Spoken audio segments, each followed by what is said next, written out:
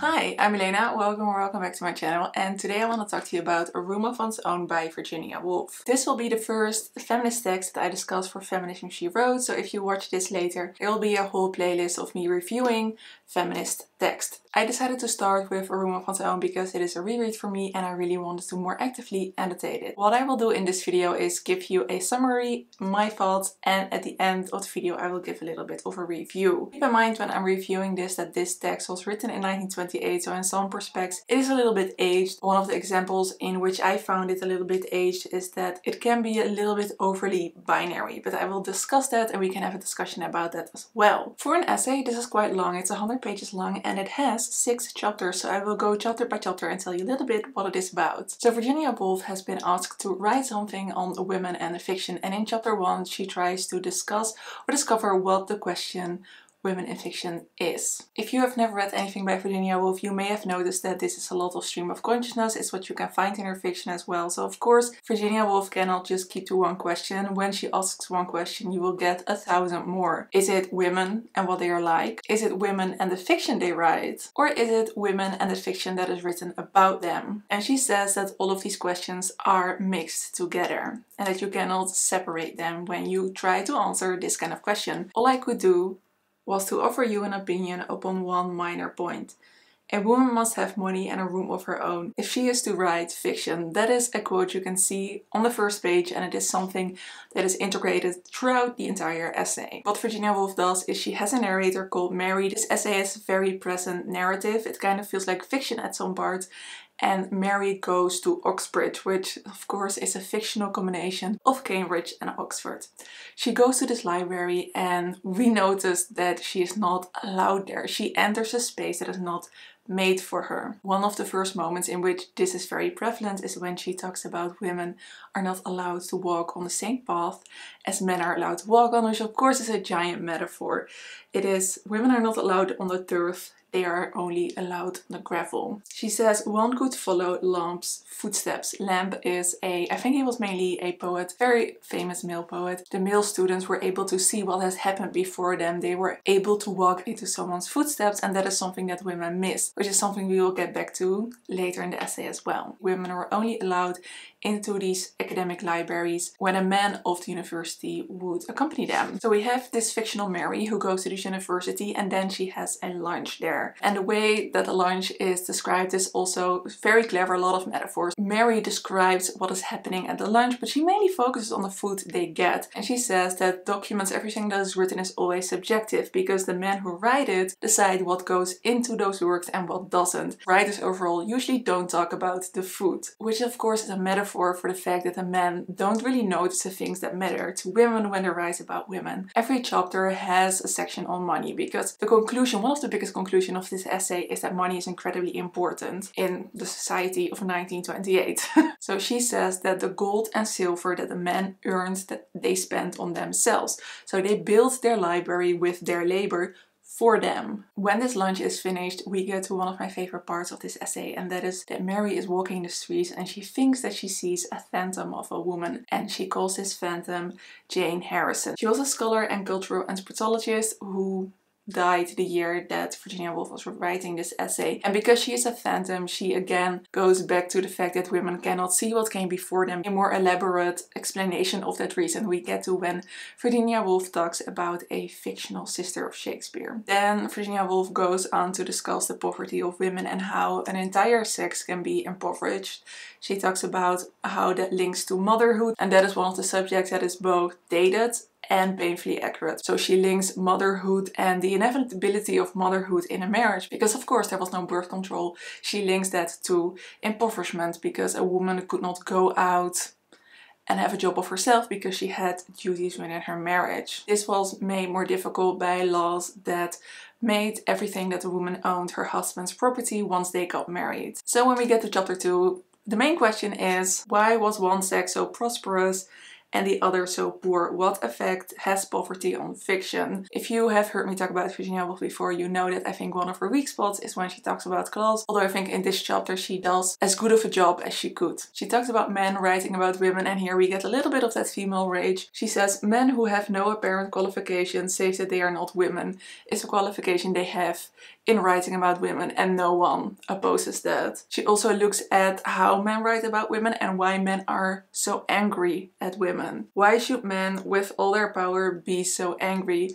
She talks about different professors claiming the inferiority of women. She wonders why that is, and she looks at the rich versus the poor, how the rich are always afraid that the poor will take their money. Are men afraid that women will steal their power? Men focus a lot on their superiority and how to maintain that. She says, this is a great quote, "By feeling that one has some innate superiority, it may be wealth, it may be rank, a straight nose, or the portrait of a grandfather Romney, for there is no end to the pathetic devices of the human imagination over other people." She gets into some historical figures, says that you had Napoleon and Mussolini, and that they used the inferiority of women to create their own superiority. And something that I didn't really notice on my first read was that something I'm just going to categorize as capitalism, because I think you can translate it into what we now call capitalism. Men are driven by the desire to want things that belong to other people, whether that is land or whether that is goods. So you have war and capitalism that drives inequality. She mentions as well how war drives inequality, but the main focus of this essay is how goods and money drives inequality. Men are driven to make money and more money and more money. The conclusion of this chapter is that to remove the protection men harbor over women and let them be part of daily life, just be part of the workforce. And again, this is a conclusion that I think it has changed over the last 100 years, but not in all societies and not to the degree that would help inequality. So the third chapter is, I think, the chapter that's most talked about, and that is the fictional sister of Shakespeare. Virginia Woolf uses one of England's most successful writers, most famous writers, Shakespeare, and invents him as sister. She raises the question that if Shakespeare had a sister, if that sister could have been just as successful as Shakespeare, if she also had the same talent and skills that he has. When she tries to figure that out, she encounters two problems to begin with. Most women were illiterate. Very little is known about ordinary women and their life at that time. What, in short, did they do from 8 in the morning till 8 at night? Which is something I read when I read this for the first time, I think in 2018, and it sparked something in me, it sparked an interest in me. What did women do with their day? So this sister is called Judith. Virginia Woolf's conclusion is that it would be impossible for her to write the way William Shakespeare did. She shares a lot of arguments from different scholars and professors, using a lot of arguments that she finds invalid, and her argument is actually very logical. Firstly, her family or home would stop her from both reading and writing because those were not desirable activities for women, and it would make her less attractive to the marriage market. Even if her father was kind and willing, it would have made him very, very nervous. So first of all, she would not have been able to educate herself. She would not have been able to go to a theater and get a practical education because she would have been laughed out of the theater. So Virginia Woolf's very tragic conclusion is, any woman born with a great gift in the 16th century would certainly have gone crazed, shot herself, or ended her days in some lonely cottage, half witch, half wizard, feared and mocked at. Half witch, half wizard, that sounds pretty amazing. So that kind of ties in chapter 4, where the main question is, can you make money by your pen? And that it would be something that parents would mockingly joke about, because that is the worst life you could possibly lead as a woman. Again, we go back to the footsteps, to the library, to being able to use what is written before you, what someone you identify with has written before you, and how you use that and incorporate that and learn from that, and how you cannot really do that if you cannot identify with the people that have written before you. And she says that most women cannot identify with men. For masterpieces are not single and solitary births. They are the outcome of many years of thinking in common, of thinking by the body of the people, so that the experience of the mass is behind the single voice. That is such a quote to think about. The way that it is used in this essay is very singular. I think you can enlarge it, and it has an influence on so many more people than just men and women. So we kind of get out of that very dark place and we get to early 19th century when more women started to write, and then we get to the core issue of this essay, which is money and a room of one's own. She said if women wrote, she would have to write in a common sitting room. And then she mentions that women, even though they may have had more freedom, they were often able to write, had a little bit more of education. They did not have any independence to go out in a world on their own. You know, it's always chaperoned, it's always in a company of brothers and fathers. The knowledge and the education that they had was dependent on what the man, often their father, would bring into the house. Of course, women would write about their own experience, but that was never valued as much as a man's experience, which is how we take certain topics seriously and others we don't. So books about war we take very seriously, books about conversations in a drawing room we do not. And then we get one of the most famous and best quotes: "Lock up your libraries if you like, but there is no gate, no lock, no bolt that you can set upon the freedom of my mind." Wow, so powerful. Which of course is referencing the lack of education.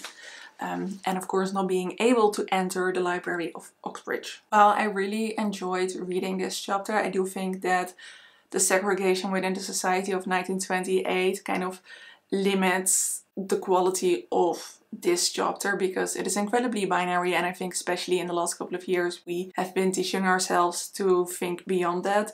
So while Virginia Woolf is really talking about the male and the female, I think we have found a little bit more balance in that, but I still think there is value for the time in which she wrote this. Okay, we get to chapter 5 and now women have started writing. We are reading things by women. Women are writing about women, but what they are writing, there's still an incredibly big censor, and guess what? The censor is the patriarchy. And we very much get a trope of women only being written in their relation to men. Women identify themselves too much with what men have said about them, with what men say that they are. And Virginia Woolf uses a really strange metaphor of women having a coin on the back of their head that they cannot see themselves. But men have constantly been telling her what that coin looks like. But you cannot really write about yourself until you are able to see the coin yourself. It's a strange metaphor, but it works. A quote I think that is very helpful to use. We kind of know, but we don't really have the words. Suppose, for instance, that men were only represented in literature as the lovers of women, and were never the friends of men, soldiers, thinkers, dreamers. How few parts in the place of Shakespeare could be allotted to them, how literature would suffer. So basically she's saying that literature is suffering because women do not stand on their own. And then before we go to the conclusion of the essay, she says, give her a room of her own and 500 a year. Let her speak her mind and leave out that she now puts in, and she will write a better book one of these days. So as a conclusion, I think we are now in Virginia Woolf's current time, and she talks about how things like the suffragettes, how opposing to sexism has increased the sexism in men, and she compares her own contemporaries with, for example, Shakespeare, who used both the male and the female to play around, where her contemporaries use it to prove the inferiority of women. She says that a true amazing writer can connect both to female and male side. Again, little bit outdated, but I understand where she's coming from. She says poetry ought to have a mother as well as a father. And I think if you would translate that to more modern time, is that you should not deny a part of yourself just because society says that it's not fitted for the gender that you identify with. Last but not least, something that I find quite interesting and that I hope we can take away from this is that it's no use to discuss women's capabilities, but only their situation and the opportunities that they have. Which of course is the conclusion of A Room of One's Own. Because if you have a room of your own, if you have the financial abilities, only then are you able to create art. This was a 5-star for me if I would rate it. I think it is amazingly written. I think it's so amazing how Virginia Woolf decided to write this essay with such a present narrative, and she uses all the qualities that you can get from fiction when it comes to trying to make a point. She uses that in her essay, and I would not call this pure non-fiction because we have a narrator called Mary. I think this essay is honesty at its purest. It is Virginia Woolf not being censored by anyone. This is just her. This essay speaks of such incredible intelligence and being able to research all the things that you want to know, and still she calls herself an uneducated woman because her situation did not allow her to get a formal education, which Virginia Woolf is the perfect example of judging someone by their situation, by their ability to have a room of one's own. Virginia Woolf did have those things later in life, luckily, and therefore she was able to write in a way that she did. If you have read this one with Feminism She Wrote, or if you have read A Room of One's Own in general, feel free to leave your thoughts in a comment down below, and I hope that you found this interesting to listen to. The next book I will discuss is A Vindication for the Right of Woman by Mary Wollstonecraft, so I will see you in about 2 months with a review for this one. For now, I hope that you have a lovely day or evening, and I hope to see you in another video. Doei!